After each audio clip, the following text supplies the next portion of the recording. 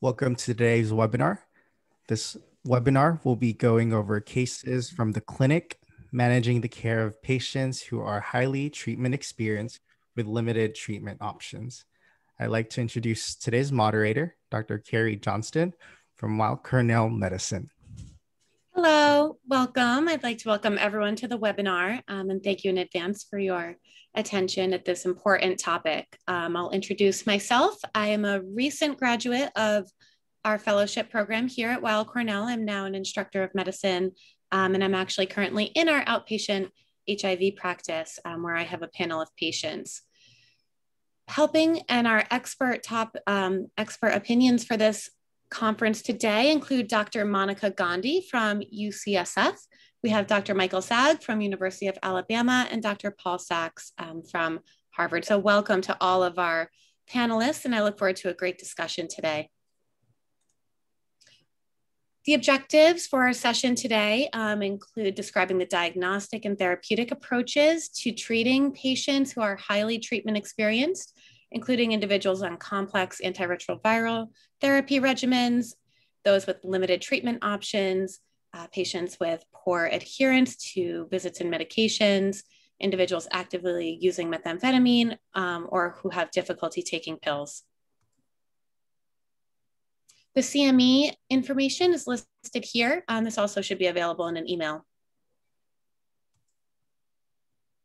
And this course has been approved for CME credits. Again, I believe there's more information on this if you wish to claim them in the email. There are various supporters for this webinar, so thank you to all of the support. To navigate the webinar, you'll see that poll questions will be posed to the audience throughout the session. A separate window will show these poll questions and you can choose your response from the options listed. After the poll closes, the responses will be displayed so we can see what everyone's thinking to these challenging questions. If you'd like to ask questions of the presenters, you can use the Q&A button. Your first and last name should be indicated and then you can pose your question. I'll help moderate in real time as much as possible as these questions come in. Finally, this is an example of using the poll. So we're trying to understand our audience's preference. You should just have a poll question pop up. So if you don't mind, just answer the question. If this webinar had been scheduled for yesterday, which was a holiday here in the US for President's Day, would you have attended? And you can indicate yes, no, yes, maybe no, or it doesn't matter to you. So click one and then submit. All right. Thank you very much. Okay, great. So the poll is working and we can see the results to this question. All right, well, without further ado, we'll get started. Thank you. Great. So Dr. Gandhi is having trouble, I think, with her video, but she is here and we will hear her. There she is. And we're going to go through a series of cases. I'm going to go ahead and share my screen. And let's blow that up. Okay. There's two pretest questions. So this one is a question that says, based on CNIX data, among highly treatment experienced patients followed up in clinics over the last year, what proportion have limited treatment options? That means fewer than 2 active drugs that could be in their regimen. Go ahead and vote.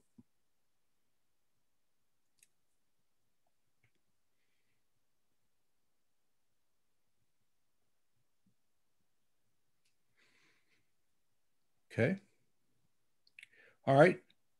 And you'll be seeing this question again later after the course. You'll be mailed this, and this will be important with your CME information. So we'll bookmark this. It looked like it was a roughly even spread across all the choices. And then a little bit of a long stem here, but in the setting of virologic failure, we need to confirm the viral load is greater than 200. And then you have a discussion about adherence, and on the day that the confirmation viral load is obtained, oftentimes a resistance test is obtained.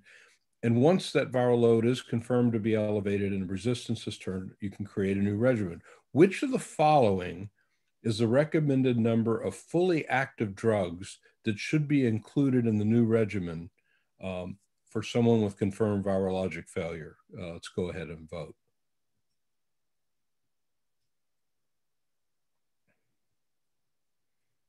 While it snows in Alabama.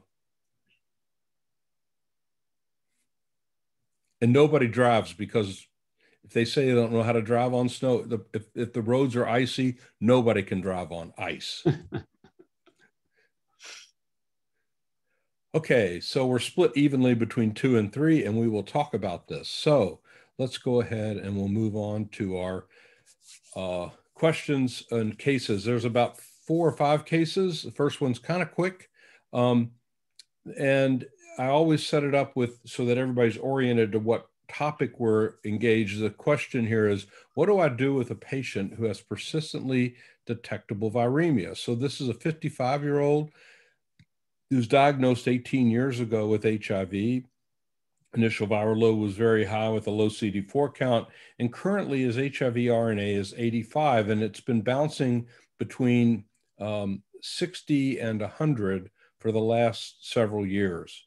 CD4 count's 525 now. He started on nelfinavir, D4T and 3TC, which kind of dates the patient's experience, has been through a number of regimens, but right now is on dolutegravir, boosted darunavir, and 3TC. No historical resistance tests are available. The question is, would you change therapy at this time?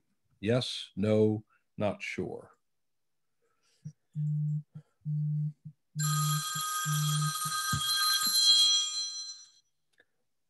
If anybody wants to answer my phone, it was a spam.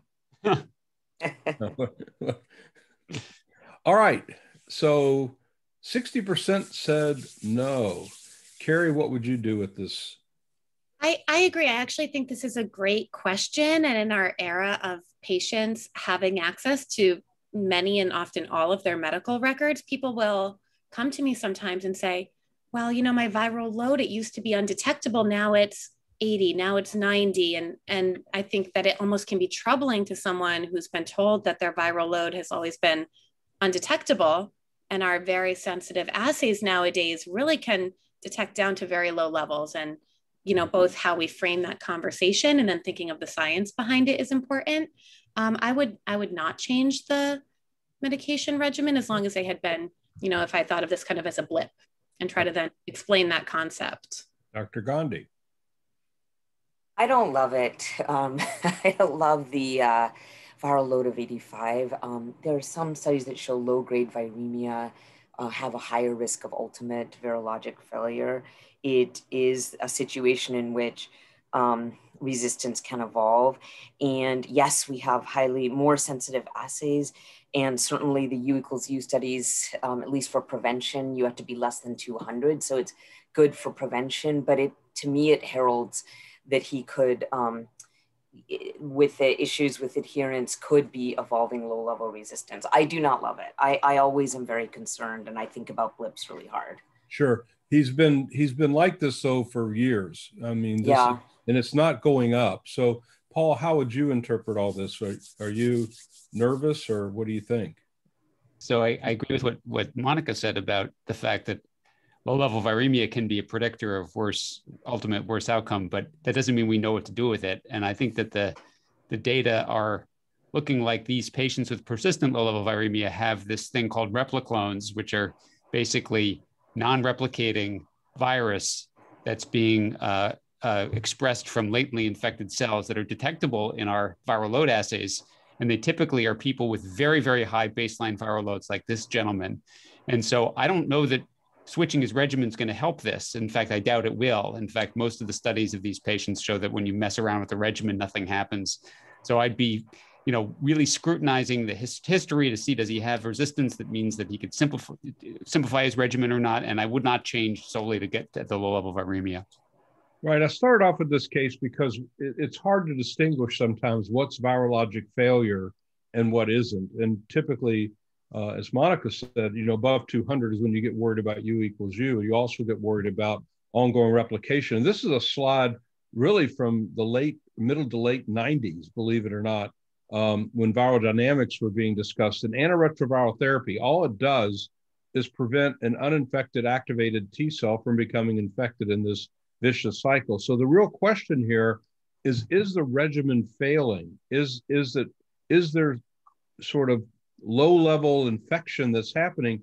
If it's true, then you would expect that resistance would emerge, as Monica said, but then you'd also maybe see the viral load increasing.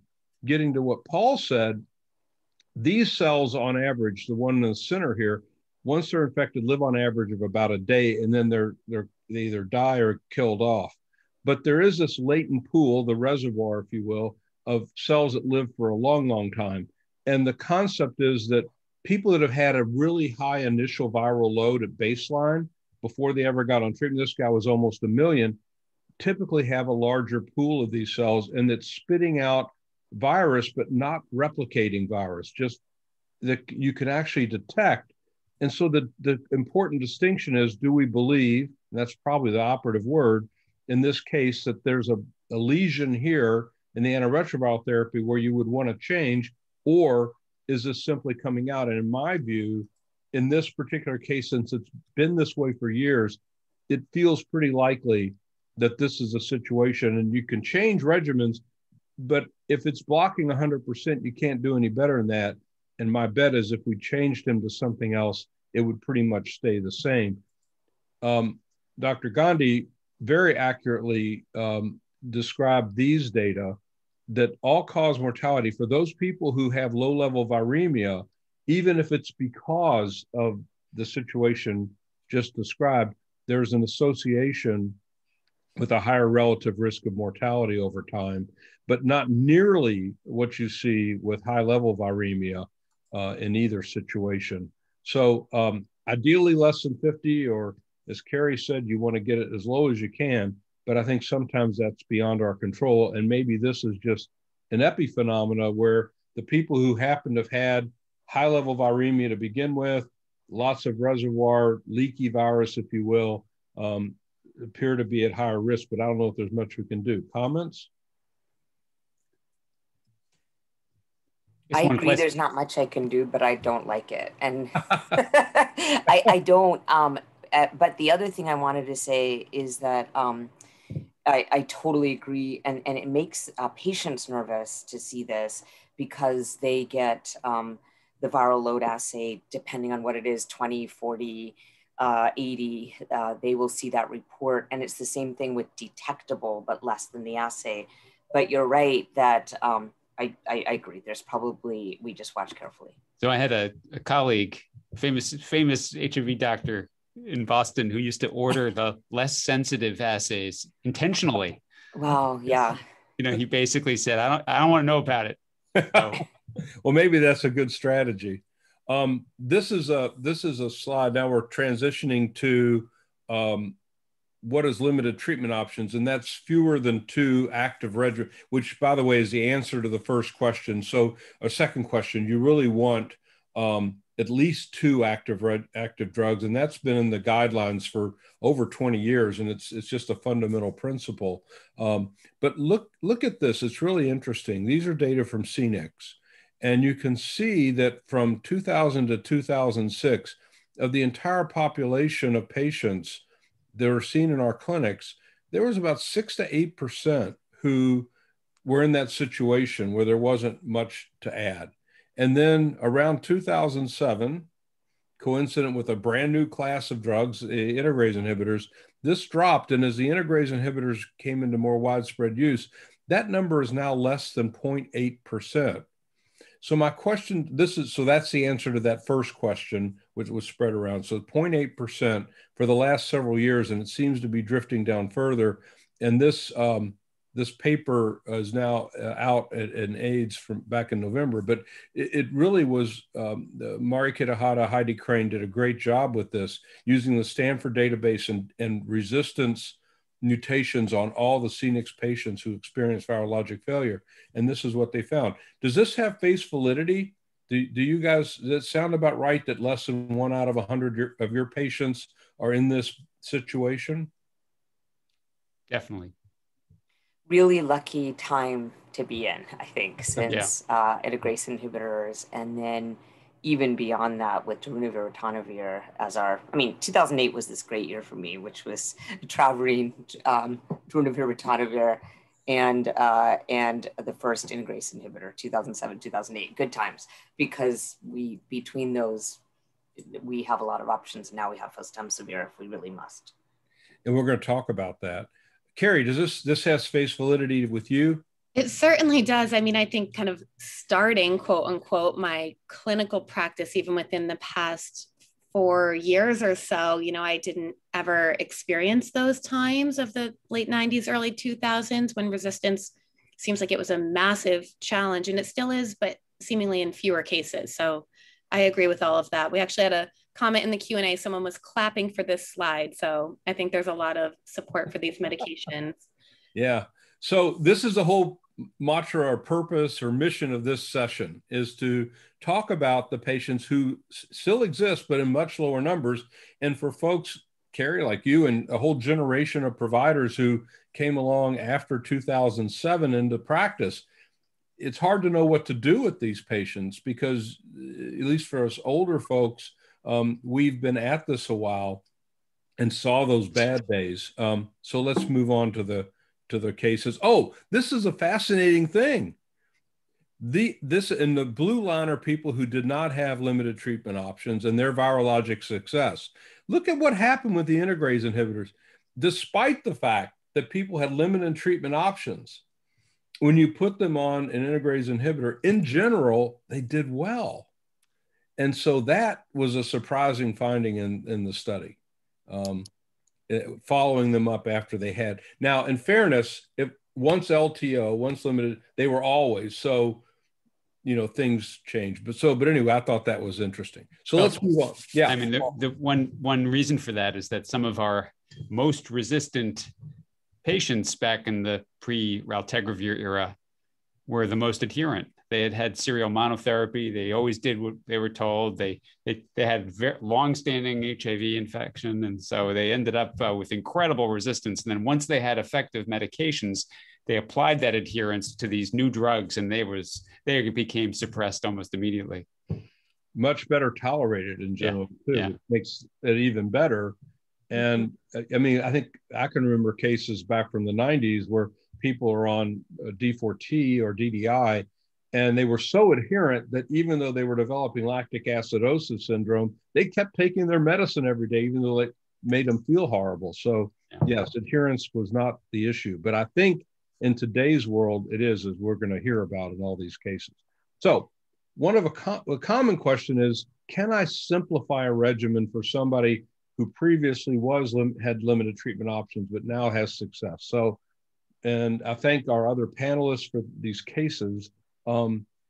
This is a 68-year-old who had HIV for 20 years. A current regimen is darunavir that's boosted twice a day. TAF FTC is a single tablet, and dolutegravir. Up until 2015, this patient had poor adherence, but since then, his viral load has been suppressed. A remote genotype and phenotype is available, but there's an incomplete history. So you're basically flying blind on this case. So the question then, here is a former phenotype. This was, Dr. Sachs can comment on where this location is. Yes, this is, that this is a genotype-phenotype combination assay. And I've noted before that these are most commonly sent from the state of California to a lab in California that does them. So we hardly ever send phenotypes in Massachusetts. But anyway, what it shows, you want me to interpret it or no? Yeah, please go ahead. Okay, so this person has 5 out of the 6 thymidine-associated mutations, and has, so that's 41, 67, 70, 215, and 219, has the mutation of didanosine abacavir, L74V, and has the M184V mutation. And what this basically means is that the NRTIs are all impaired. The only one that might have some residual activity is tenofovir, but we all know that the NRTIs continue to have some activity even with high level resistance. And then it has extensive NNRTI resistance and probably resistance to doravirine, although it's not on this particular. I would take these mutations and throw them into the Stanford database to see whether doravirine's activity is predicted, but I doubt it. Yeah. And one if I could just say one thing about that. So like you said, the phenotype is being predicted from the genotype on this particular study this particular assay. And I like to just look at the mutations and ignore the predicted phenotype, because you can hopefully do that yourself. And the thing about the doravirine, because I think doravirine is coming up as the NNRTI that we can plug in, not really for, I mean, we're not using it for first line therapy, but we are using it, not much. That may come up with weight gain and whatnot, but we're not really, though it was studied as naive therapy, we're thinking about it sometimes in salvage, because it is the NNRTI that's good with hepatic and renal insufficiency, good with food, and it doesn't have as many drug-drug interactions. And so the way I think of doravirine resistance is not putting it in the database only because there's not that much experience about it, but looking at the drive forward, drive ahead trials and seeing what people failed with, because these are essentially trials where you have a low genetic barrier resistance class and NNRTIs, and there will be people who fail and they will come out with mutations. And there were essentially 5 mutations that came out as predictive of failing on doravirine, and H221Y was one of them. And I actually put on my contacts a friend named doravirine, and then I have those 5 in there, and then I can always. But this one has. It's very helpful. I do that with darunavir too. Right, but this one has, this particular genotype has several of those friends, if you will. Maybe they're enemies, we call them, right? We can call them enemies. The ones that are most likely, though, right, are the 188, which is actually, so yeah, I can certainly show 188 is every NNRTI is gone. And that's why HIV2 is resistant to NNRTIs, yes. The 188 mutations. But this doesn't have a 188, I'm so sorry. Well, so it's just the 221. Yeah, but that's what about most predictive? Y181C combined with G190A and that type of thing? Just what came out again with the drive ahead and drive forwards was not the G190 and the 181. I would not rely on doravirine for this. Fair enough. But it's how I think of it when I need to use it. Okay, so that's helpful. And these are the PIs. Looks like a lot of badness here. Some partial susceptibility. I think the thing to remember in looking at phenotypes, genotypes on PIs in particular are difficult because you see there's a lot of bad resistance mutations here. The phenotype is more like a sliding scale, whereas the NRTIs not terribly helpful. We didn't spend much time on that, but they can show a lot of resistance on phenotype, but the genotype is more helpful.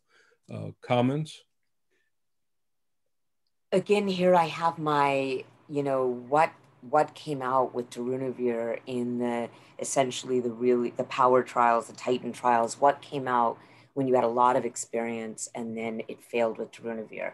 And there are 11 darunavir associated mutations that I keep in my phone and under the contact darunavir, and 5 of them are here. So this is 5 darunavir associated mutations. Like you said, it actually doesn't mean that it doesn't have partial activity, but it would be not doing BID here is pretty much impossible. So it would be hard to call darunavir a fully active drug. In this. Right, and it has to be BID with this many mutations. Mm.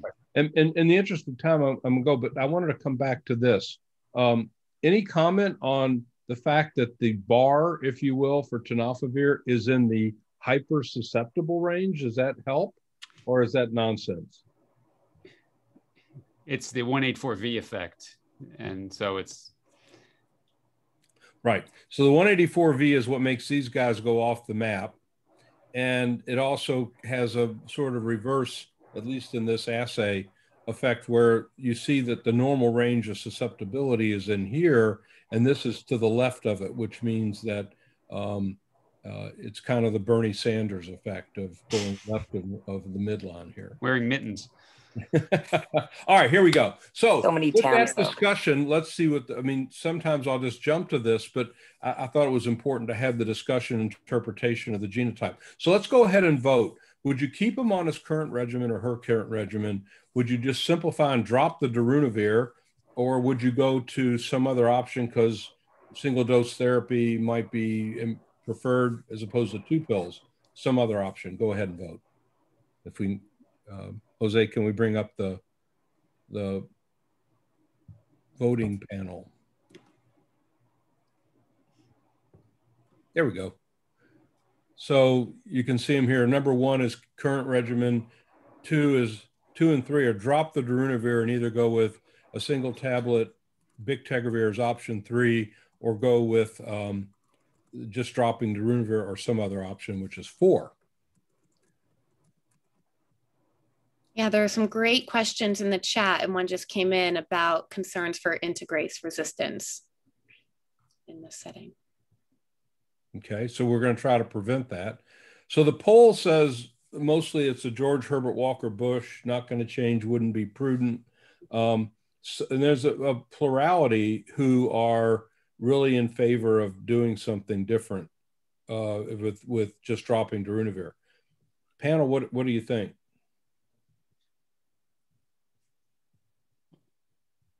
And I'll rephrase it that the patient is asking for this. The patient says, I don't like this twice daily darunavir. Is it doing anything or not? So I'm going to say that there was a kind of neat little study that Charlotte Page Roll from former Brigham resident and Emory ID fellow just published, looking at people who are on twice daily darunavir and suppressed, and switching them to once daily darunavir in clinical practice. And what you found was that they all stayed suppressed. And that's probably because there is some residual activity, that the trough concentrations at once daily darunavir is actually not so terrible. And that if you have enough supporting other drugs, and here you've got dolutegravir, which is super active, and partial activity of NRTIs, you probably can get away with it. I'm not sure I would in this case, because this person has the 54M and 33F mutations, which are major mutations for darunavir. So it would be gutsy. And another thing you could do is just if you wanted to really kind of well, no, that wouldn't simplify, but you could. Can I ask you something about that, Paul? Was it darunavir ritonavir once a day, or is it darunavir Kobe once a day in the Charlotte Rolls study? Because I don't remember. The reason I would ask is this sort of darunavir Kobe at the end of the dosing interval likely has a lower darunavir trough than darunavir ritonavir, even once a day, 800, 100. So I've been reluctant to do darunavir Kobe, but with, like you said, with 5, I know that was a long time ago, but I stared at that PK curve a lot. But I think I agree with you with 5 darunavir ritonavir mutations. We can interpret the Odin study all we want, but it was usually 3 that you could maybe get away with 1, but I think with 5, it's hard. So my concern with this is that if you just put them on, that 2 and 3 are the same. You have a unfettered, I'm sure fully active integrase inhibitor, because you didn't give us any history that he had integrase inhibitor experience, but you have one integrase inhibitor with partially active tenofovir, and that's pretty much it. And you're not protecting your BIC or your dolutegravir. Bictegravir this year is coming out with, if you have an Y184V and keeping it unprotected, it can evolve resistance. Dolutegravir, we knew from the Dawning study that we needed some more protection than partial activity of TAF. It's why people were on AZT in Dawning. And so I am worried about not protecting. I'm worried about 2 and 3. 1 is clearly protecting because he's been suppressed this entire time. Doesn't mean you have to use darunavir ritonavir. You could use fostemsavir, which is BID and only 1 pill, instead of like darunavir ritonavir is 4 pills, right? 600, 100 BID, that's 4 pills over the day. Fostemsavir is 2 pills over the day. You could probably make it fewer pill burden, but I would not protect my INSTI. So don't lower your flank to protect your integrase inhibitor. So I wasn't aware of those data, Paul, but I mean, so one option in the number 4 category might be make it a little easier on them, drop the twice a day darunavir? No? Monica's not happy with that decision. I'm not happy. I'm so nervous about She wasn't happy with the first case either. I'm more Monica, nervous. So you've been outed because of the availability of a phenotype. So this came from your center. What did you guys do? Do you remember? This. I think some people kept him on one, and then some people kept him on, changed to fostemsavir because it's BID, also few drug-drug interactions, and that took 4 pills to 2. And then that's 1, 2, 3 pills, 3 pills once a day and 1 at night. The other issue is he's 68, and darunavir is probably associated with increased cardiovascular risk. We obviously don't have any data like that for fostemsavir since it's so rarely used, but there's reason to think that it wouldn't have the same association. So Carrie, you're listening to all this, and this type of thing comes up in your practice, I know as well. So what are you gleaning from all this discussion? I actually was thinking it's very interesting mentioning the age of this patient, 68, and I would anticipate he probably has a lot of other comorbidities. So thinking about how to manage polypharmacy in this setting, especially with a pharmacologic booster, is going to be really important. I know we're dedicating some slides later on to fostemsavir, but I think that this is another really good reason to think, okay, how can we reduce pill burden and minimize drug-drug interactions and optimize cardiac outcomes where we have those data? Yeah. So the answer isn't crystal clear, right? And that's the point of the exercise, that we're faced with this kind of not commonly, but enough where everyone I'm sure watching is nodding their head. Yeah, I've had a case like this or something similar. And the agony, literally, of going through the decision-making is really what we're highlighting here. And if you take nothing away from this more than the principle that the 2 active drugs are essential, the integrase inhibitor, basically, I think we all agree, if you lose that, that's a really bad situation. So we got to protect that. And we're balancing that against the patient's desire to simplify. And maybe he's doing that or she's doing that on their own by skipping their afternoon darunavir dose. We don't know. That happens. Mm-hmm. But fostemsavir might be an option here, staying the same. If you interpret that phenotype and say there's hypersusceptibility to TAF, then you still would have 2 drugs with the dolutegravir and TAF, but the data are suggesting that that doesn't hold up as much as we would imagine it to. So I think the conclusion is option 1 or option 4 seems to be the consensus of the panel. Is that fair? Option 4 with fostemsavir. Yeah. Yeah. With the caveat that it's really been barely used in that capacity. And we're going to come back to more details on that a little bit later.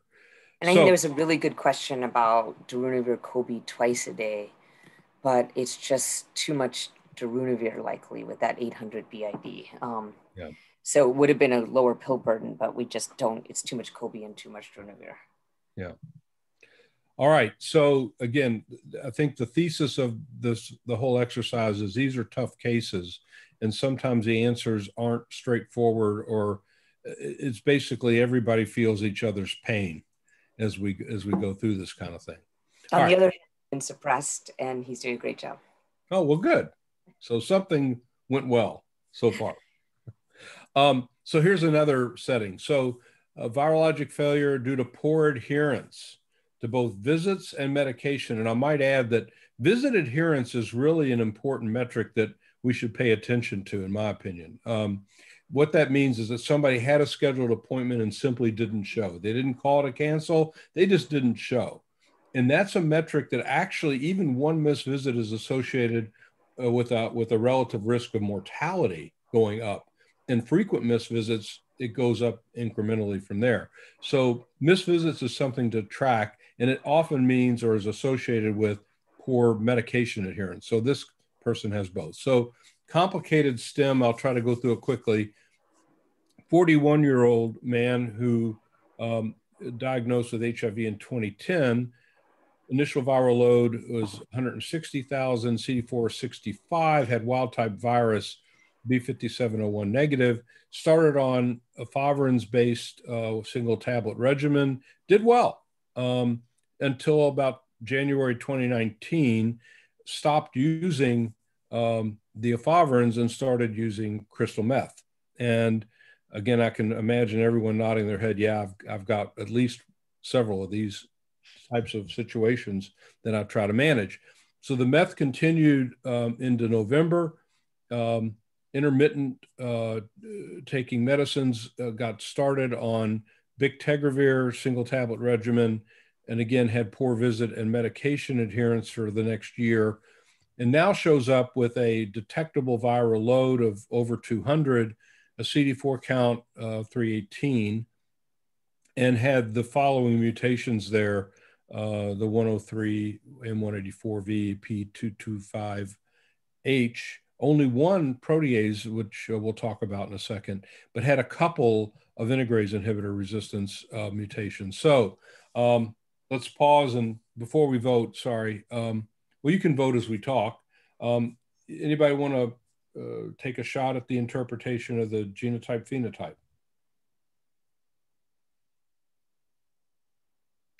What we have is obviously the standard efavirenz mutation, and we've got a 3TC mutation, and another is the P225H. Is that on your friends list for doravirine? It is. Again, I think that P225 with the integrase inhibitor shouldn't be there. But yeah, that's one of those doravirine-associated mutations, the 5 that came out in the DRIVE trials. I see. Okay. Protease looks pretty clean. I think sequinavir is the main one, the most affected by L10I, if my dusty memory going back into cobwebs in my head recalls. But so, and then integrase inhibitor?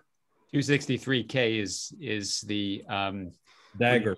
When we look at people who have selected resistance on dolutegravir and now, you know, a few cases of bictegravir, this one is the one that pops up the most commonly. Yeah, so that's a pretty significant one. So with that as background, I want to say about the R263K, because I just again keep on looking back at the trials and saying, I know what they said in vitro passages would come out to predict a resistance to a medication. But it was really when you put a drug with experienced patients with resistance, like in the Viking study with dolutegravir, that you truly see what comes out that predicts resistance to that drug. And bictegravir has a very high genetic barrier to resistance. It came out in 2018. So we were actually waiting for data, not from the in vitro seropassage data, but waiting for data to see if you had some sort of NRTI mutation with Biktarvy, what is going to end up coming out that predicts bictegravir resistance. And you're going to talk about that, but we needed, I think, 2 or 3 years with bictegravir to see what was going to end up coming out, because it's a very high genetic barrier resistance drug, and it wasn't studied in very treatment experienced patients.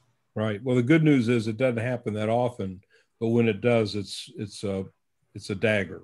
So with that as background, let's see what people would do. So here are your choices. You can see them up there. Go ahead and ponder and vote.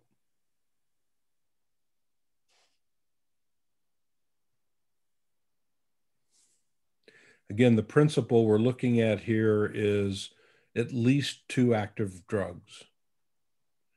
But we're in a situation with somebody who uses crystal meth. So the more complicated the regimen, the least likely it's going to be taken. That's the conundrum, isn't it? Okay, let's see what we got. All right. Kind of all over the map. Carrie, what were you thinking as you looked at this case? I think I was kind of split between option 1 and option 2, trying to think about, okay, what's best case scenario, what's practical. I think that I probably would have gone with 1 or 2, probably 2, with the twice-a-day dolutegravir. But again, I'm not sure. Yeah, you can make a good argument that 1 is good enough if he takes it, but that's really the key determinant is the intermittent adherence. Just want to say that that the key thing that the case brings out is the importance of adherence, especially in people with some degree of background resistance already. I feel okay and pretty good in a way about one. And the reason is that I totally agree that it would have been best to have a integrase inhibitor in here with it. And you're right that bictegravir is out because we can't BID it, but we do have this BID data from Viking for dolutegravir. But on the other hand, if you fail with adherence difficulties on the brand name Simtuza, that darunavir Kobe TAF FTC, you usually still don't lose that darunavir. It is pretty great in terms of a high genetic barrier resistance. So I feel like he could go for a while, and that once a day could really be the push that allows him to do it. Yeah. Well, I was taken by the adherence issues, and while I think in the ideal world, if everybody took everything prescribed to them, option 2 would have the best shot at working. As we said, I think option 1 would probably work just on its own. You give it that extra boost, then that would probably do something. And doravirine, even though there's that one mutation, it probably would be okay. Maraviroc, we aren't using nearly as much. There's a lot of drug interactions that we'd have to work through, and we didn't check for tropism. It's starting to, as the number of patients are decreasing with this challenge, and doravirine and some other drugs, fostemsavir, are coming up. I think we're going to use less and less Maraviroc, but seems like we're leaning towards option 1 like the audience did. And in the Emerald City, people really did have like M184Vs, and some people even had K65Rs, and they had this kind of background. They were already suppressed. Yeah, fair enough. Yeah. So, okay. I mean, I think actually, just since you mentioned Emerald, the data on switching to either dolutegravir plus tenofovir FTC or bictegravir tenofovir FTC in suppressed patients with 184V historically are very strong. Yeah. It's different from viremic patients, but suppressed patients. Well, that's, it's more back to the first case in a backhanded way. Yeah. Okay. Monica, this was the slide that we already talked about the dagger of R263K, but we can probably just, if it's okay, share this with the audience because it's kind of too hard to read. But I think that was a take-home point, right? I think just to put it simply, it does have a high genetic barrier resistance. We had to kind of wait for things to fail. And on all 5 of these cases, these are all published, and then we have one in our clinic as well. There was a preceding M184V or I, and then a continuation of BIC, TAF, FTC. And so maybe if you've lost the FTC and then you just have the tenofovir with the BIC, and then poor adherence on top of it, which occurred with all of these patients, that's when you set the stage for a bictegravir-associated mutation to evolve and failure subsequently. And it was that R263K that came out. So I'm beginning to think of this as a signature mutation for bictegravir. Yeah. So go ahead, Paul. Yeah. So I want to mention the first author on the OFID paper because she's become very famous in the COVID-19 world. And she and I collaborated on this project before COVID-19 actually hit. And then she continued to work on it as the pandemic was evolving. And so she ended up publishing the paper. Most of these are dolutegravir failures. So, so it's dolutegravir and bictegravir are behaving almost identically in clinical practice. Yeah, that's right. Mm-hmm. So I have a question, I guess, thinking if we could rewind time a little bit, ideally get this patient the social support they need as well. Could he have been a candidate previously for something like cabotegravir and rilpivirine? If that might have helped, for someone with difficulty adhering to all of these pills and follow-ups. I think there's probably pros and cons, and I'm not sure how that fits in with this new R263K mutation. I think that's such a great question. The FLAIR trial did not allow in anything but K103Ns for preceding NNRTI resistance, and Atlas didn't allow any preceding an NRTI resistance, but you could argue that this patient has a K103N, and that's totally fine with rilpivirine. Does have the P225H, so that will reduce rilpivirine a bit though. And then second is the cabotegravir question is such a good one because I keep on looking at Atlas 2M, 16 failures, and then the Atlas Flare put together 8 failures. And in all of those, it was this kind of L74I, which comes along with the HIV type A that we learned a lot about a couple years ago, Croy, from Russia, but it doesn't mean that that's the only polymorphism that matters, but that was the one that keeps on coming out. And R263K did not emerge as a failure mutation with cabotegravir, and Atlas 2M was just published in December in Lancet, and it was really helpful to see just the L74 come out. So I wonder if cabotegravir would be active against the R263K. They each have their own peculiar mutations, and I don't think R263K, I hope, or let's wait for the cabotegravir data from HP 10083 at Croy, but if that doesn't end up coming out, maybe you can use it. Well, the only thing, go ahead. is that there were no failures allowed in any of the pivotal cabotegravir-rilpivirine studies, and he had already failed a regimen. So he doesn't fit the criteria. Yeah, that's true. We're going to have to watch. Carrie, is there anything else coming in from the Q&A?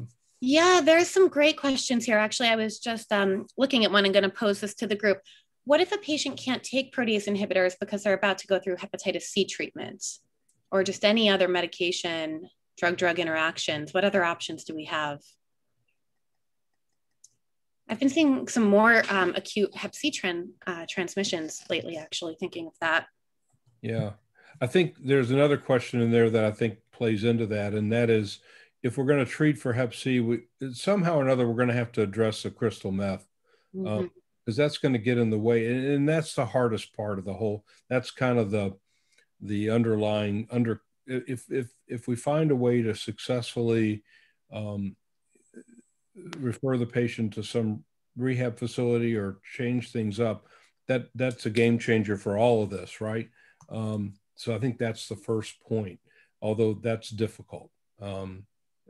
It's extremely difficult. But, you know, there are other agents, just thinking out loud, the doravirine seemed like it might be there, and I'd have to look back and see about drug interactions with HCV therapies. Other thoughts from the panel? This is going to be our temporary, like Maravirac, or, you know, this is going to be a temporary regimen to get them off the ritonavir, I think. Yeah, I think that's right. One thing I did want to say, because there was a great question on darunavir, ritonavir, dolutegravir BID, is that's a fair point, is that Dualis was just published. I do recognize that people are virologically suppressed in Dualis as well, to switch over to darunavir boosted plus dolutegravir, but it is a regimen that often is used if you need to get off the TAF FTC for some reason. Yeah. Okay, let's move on. So this is the high grade resistance situation. So similar in a way that this is a guy who has had meth use, and like a lot of times we get a transfer in either from another city or another clinic, and the guy comes in initially with a CD4 less than 20, a high viral load, had a prior exposure to many drugs, basically PIs and several different types of nukes. And about a year before his arrival, he had success with dolutegravir and rilpivirine, but now is not doing real well. And the couple weeks before, he was hospitalized, had a viral load of 1 million, and to the dolutegravir rilpivirine, TAF FTC was added. So now he's coming in after the hospitalization on the regimen of dolutegravir rilpivirine, TAF FTC, and this is kind of the summary. He got changed to darunavir, Kobe 3TC, and dolutegravir twice a day. And the viral load came down, but did not go to undetectable. So this feels a little different than that first case where we were hovering between 60 and 85. This is well above 200. So, Paul, what do you think when you see this? very concerned. And yes. this is the, it's so striking how that 200 number, people can be low level viremic between 50 and 100, 50, even 150 for a long time. But then as soon as you get up around 200 or above, this really is replicating virus and selection of more resistance. So this is the bottom half of that circle, yeah, where the antiretroviral therapy is a little bit porous. There's some de novo replication, which to Monica's point at the very beginning, that's what the worry is that there could be. Right, and you had the thing about dolutegravir or pivirine, which really has kind of like a niche use in people who somehow can't be on tenofovir or lamivudine.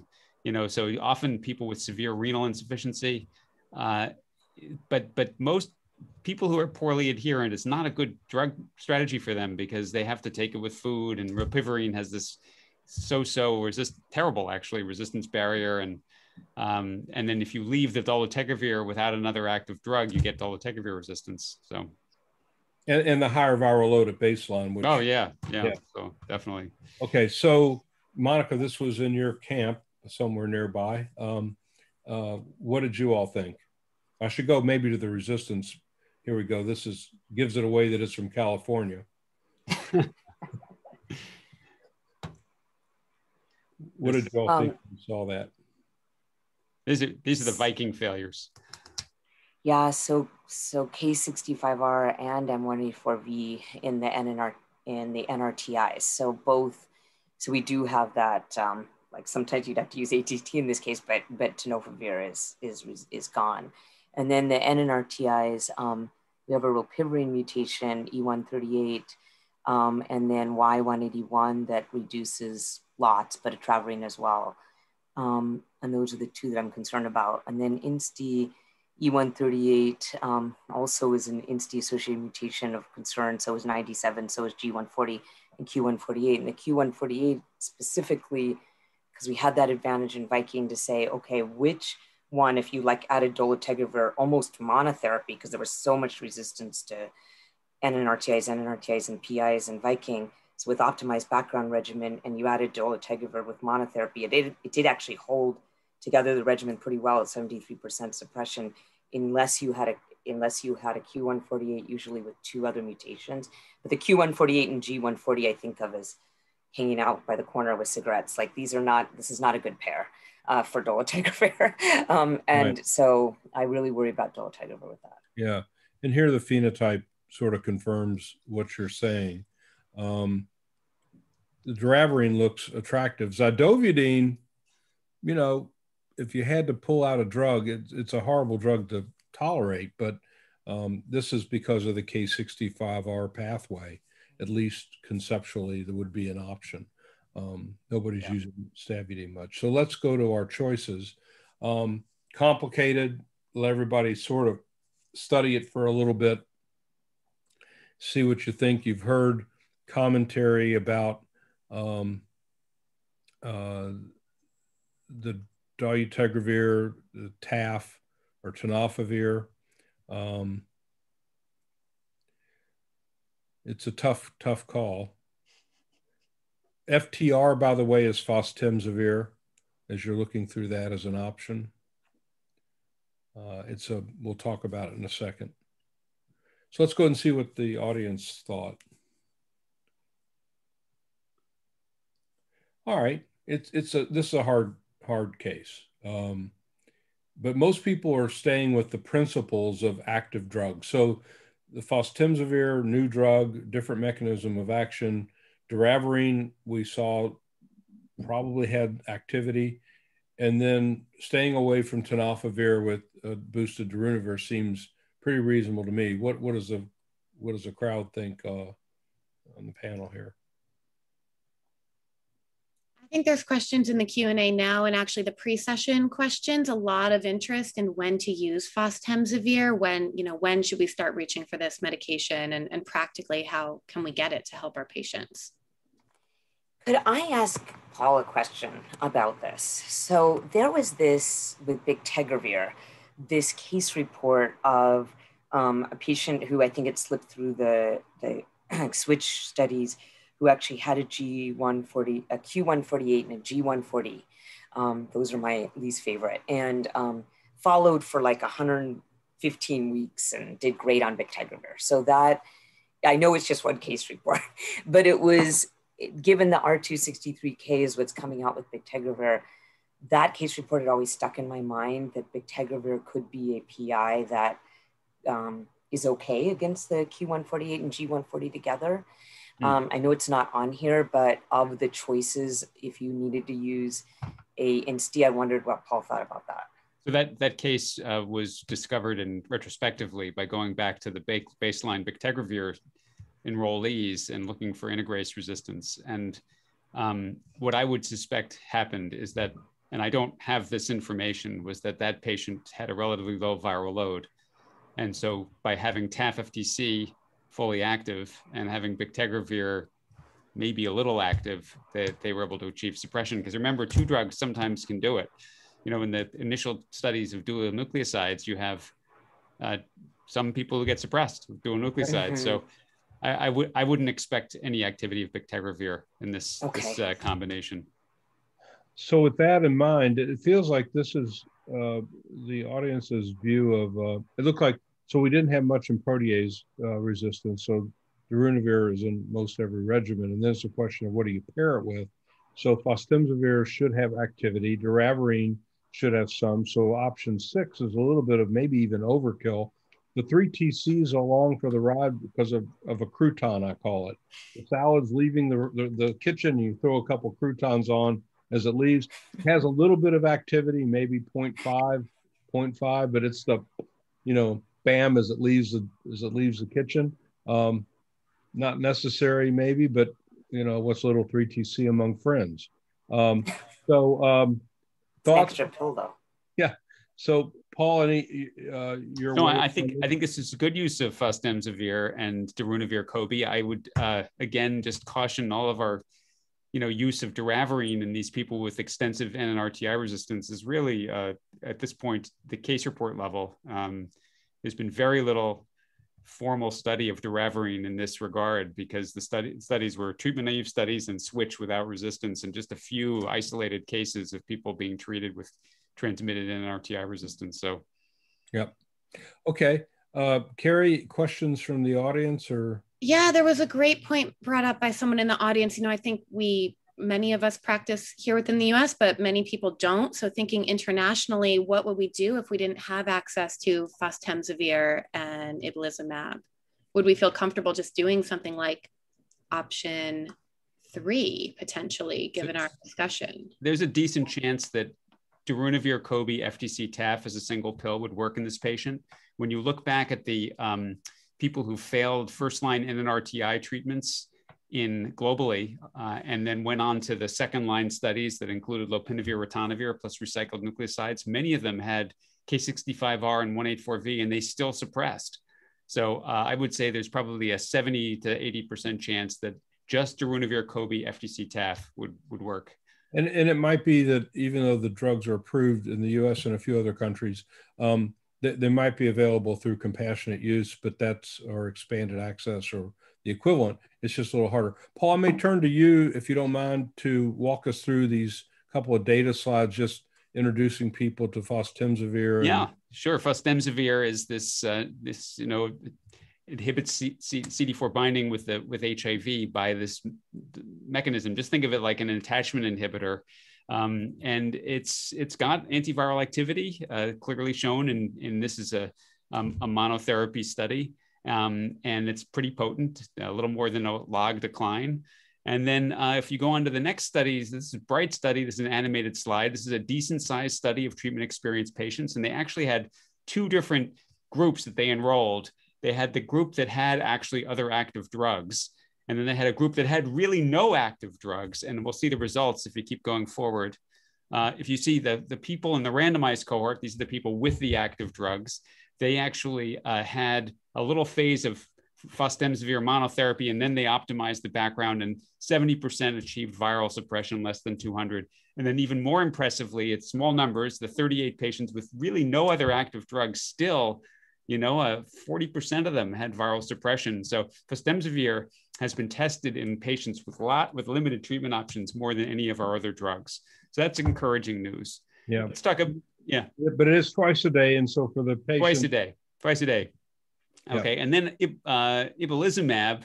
And also very few drug-drug interactions. Sorry. Ibalizumab is this monoclonal antibody that actually, when my division chief, Dan Koritzkis, was recruited from Colorado, he came to Boston in 2002, I think, and he says, we've got this very exciting drug. It's an infusional monoclonal antibody named something like Tanax 102 or something like that. And so ibalizumab has been around for a long time, and it actually does have antiviral activity by, again, another attachment inhibitor. And it's given as an IV infusion every 2 weeks. And it's very well tolerated. So there aren't people who develop allergies to it or anything. It takes about 15 minutes to go in. Infusion centers do it very comfortably. Had a few people on this who had no other options, people with congenital HIV who have gone through everything, and now they're suppressed on ibalizumab plus other drugs. And the actual study that got it licensed is not referenced on this slide. It's a New England Journal of Medicine paper with about 35 patients, but it did show that it had antiviral activity, and then combined with a background regimen, you could get about half the people suppressed, even if they had incredibly few options. Many of these patients in these studies had no integrase inhibitor activities. So It's been around now for a couple of years. And it's relatively inexpensive, I understand. You're joking. Of course. It's extremely expensive. This has got almost orphan drug status costs. So so it's what, about $110,000 for a year's worth of dosing? Yeah. I mean, so a way to look at the cost of ibalizumab is that it is a lot per patient, but very little in the ADAP pharmacy budget because so few people are on it. Yeah. Carrie, any comments from the audience or from you?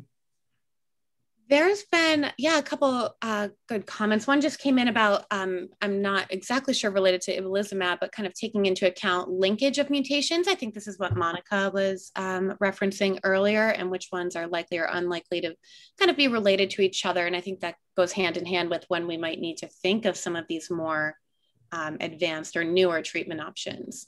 Yeah. Or bright ideas. And I'm so sorry, I just dismissed a study, a question. I was trying to answer it writing, but the Dualis study, it was DUALIS. So just published in December, I think, November. I'm just going to put right now the link in the chat. Paul, coming back to these two drugs, since they're both working roughly at the level of attachment and entry, is there synergy in the? So it did appear in the BRIGHT study that people who were on both fostemsavir and ibalizumab may have done better, and that's probably because they weren't antagonistic at least. So. Yeah. Okay, well, we have time for our last case here, which trying to improve adherence without relying on pill-taking behavior. So there are some patients who just don't want to take a pill, or they can't, or there's a situation. So this is one of a modified from one of Paul Sachs's cases of a 46-year-old woman who was diagnosed a while back and had been through basically most every drug, including Infuvritide, T20 at some point, has had a lot of GI trouble, Candida esophagitis, a number of things, some neurologic things that I just went past. But for focusing on the antiretroviral therapy, on regimens that should have been pretty easy to take, but still a lot of missed doses, and there's no resistance, at least on a genotype back then and up here. So mostly doesn't take the other pill. So the question then is there something here that we could do that is longer acting? And go ahead and vote if you think there's something there that looks attractive. Either liquid formulation alone is option 4. Just keep pushing on the single tablet BIC. And as cabotegravir ropivirine comes out, is that an option? Would you add something to that? And if so, why? And then, of course, the old every day some other option. Mm-hmm. Okay, let's see what we got. All right, so vast majority, definite majority goes with an injectable. And then some people went with an injectable plus ibalizumab, those who had a very unlimited budget. And there's a few people who follow the adage of if you keep trying something that didn't work, you keep trying it. There are other names for that. Futility is one, but there's other harsher descriptions. So Monica, this is a new case to you. What strikes you in this lady who sort of keeps her visits, it sounds like, but just doesn't take the medicine while at home? Yeah, I mean, so I actually have this exact same patient in my practice who is female, and it's something to do with the pills for her. It makes her so anxious to take a pill, so what happened? I mean, I had this exact same thing. I put her on Vic-Taf FTC. I gave her a little bribery to take the pills, and she ended up evolving an M184V.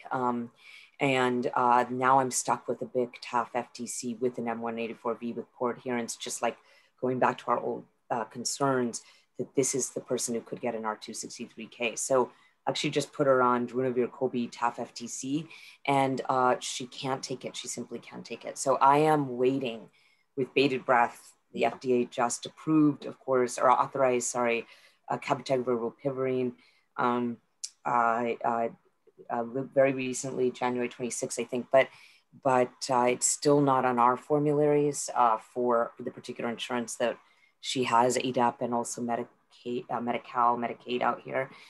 So I am waiting for this injectable, and I am okay with cabotegravir and rilpivirine. I don't.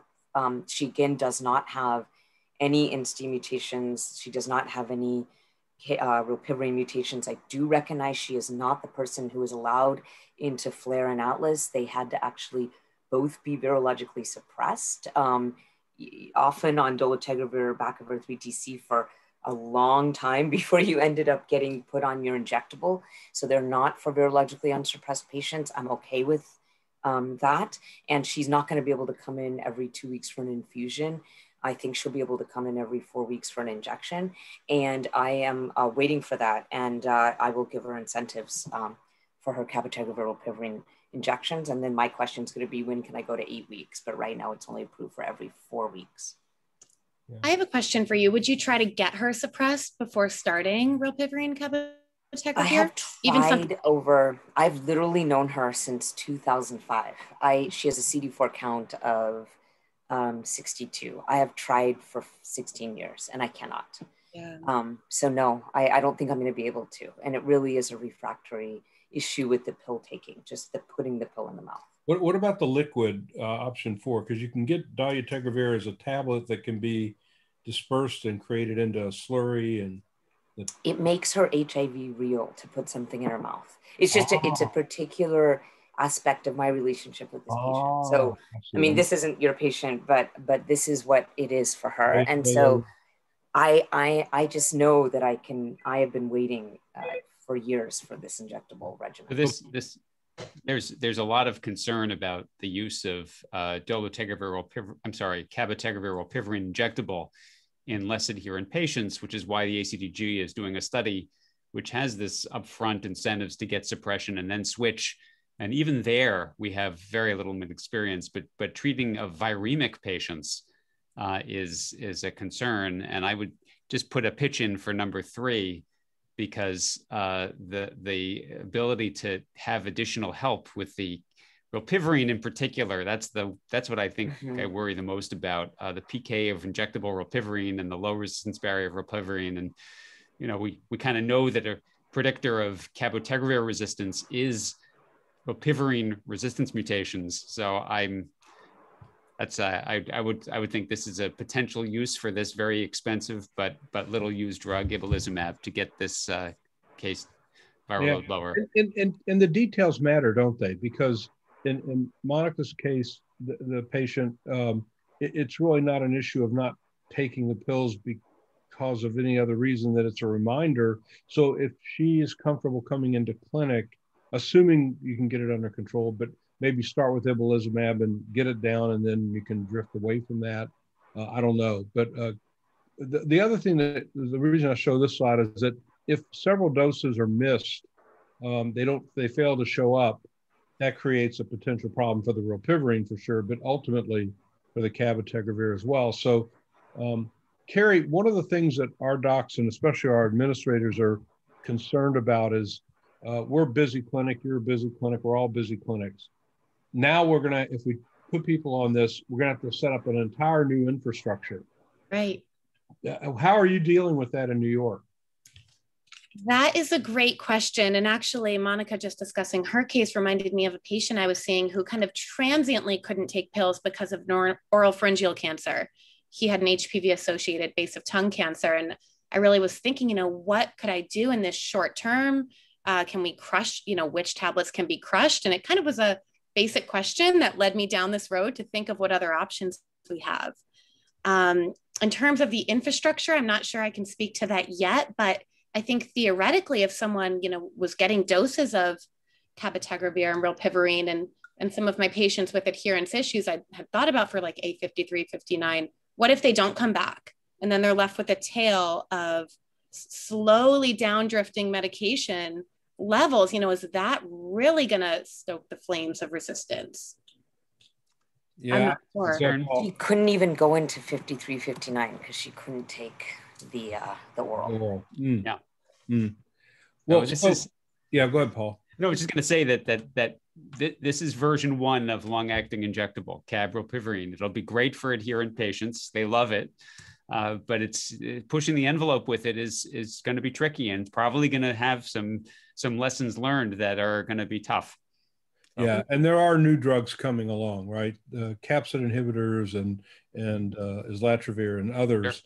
That as you said, this is a first generation. We're almost out of time. I'm going to kick it back to Carrie, but I'll finish with this summary that we always want to confirm the virologic failure, explore prior resistance and regimens. We said that kind of quickly, but that's a fundamental. 2 active drugs if possible, more if you can. Twice daily for dolutegravir if there's resistance to it, and bictegravir. Generally speaking, tenofovir is in the mix, but unless there's a K65R like we saw, boosted darunavir has a role even when there's some degree of resistance. As I mentioned, 3TC or FTC is a crouton, and then when you have availability and you need it, isolibimab and fostemsavir. And Carrie, I'll turn it back over to you for any final questions or comments. Sure. I guess perhaps in the interest of time, we could end on a high note. There's a comment from the audience that the customized trial is looking at implementation, how to kind of optimize delivery to patients. And I guess that should be presented soon, looking at real world use. So that's kind of a bright spot. I think some other takeaways really just focus around kind of patient-centered care, trying to avoid these situations by supporting people to take their medications the best they can in the first place, and then being there to help them with whatever burdens remain. Yeah. So maybe we are starting a shot clinic though, where we go in and out with our, hopefully for our cabotegravir rilpivirine. No waiting at the front desk. You get met by this person and then you go back to the LVN. They give you the shot. Yeah. And then we're also going to pilot self-injection because it is in the hip. You can't see me pointing to that, but that's possible. We did a little. Yeah. Oof. It's not sub-Q, it's IM, but it's going to be the hard one. I thought the volume was fairly. It's going to be a trial. It's quite a bit of volume, but we think there's some people who could. Wow. It's in the context of a trial. Okay. Right. I need to go back and share my screen. Sorry, just briefly to get to the post-test questions. So I'd skipped over that. Sorry. Real quickly, here we go. Question 1 is the same one we asked before. Let's see if anybody was paying attention to that very first couple of slides. I'll give you a 3 count. 3, 2, 1. Let's see what we got. Yay. Okay, that's what the data showed. And the next question, the first part's just a reiteration. The question is, how many active drugs do you ideally want at a minimum? And let's go ahead and vote.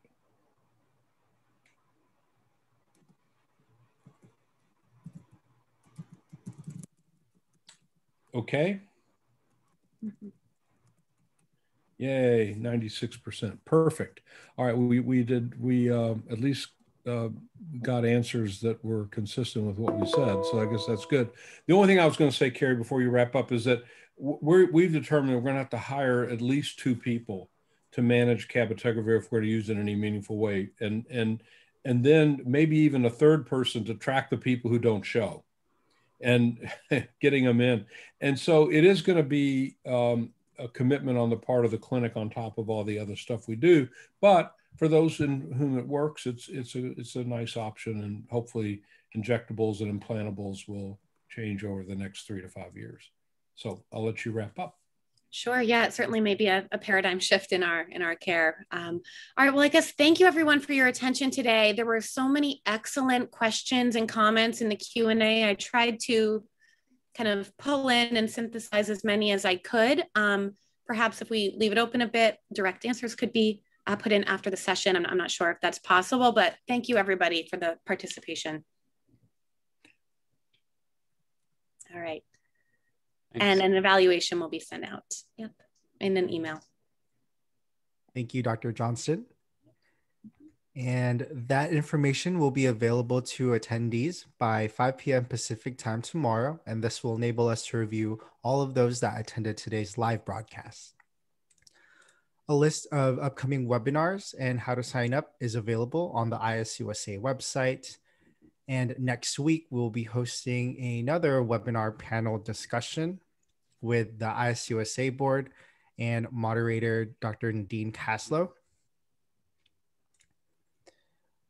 Here are our upcoming courses, which registration is also available on the website.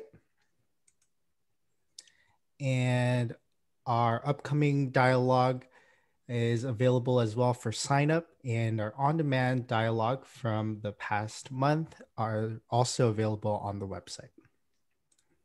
Again, we'd like to thank our moderator, Dr. Johnston, and our panel members, Dr. Gandhi, Saag, and Sachs, and to the audience for your participation. This concludes today's webinar.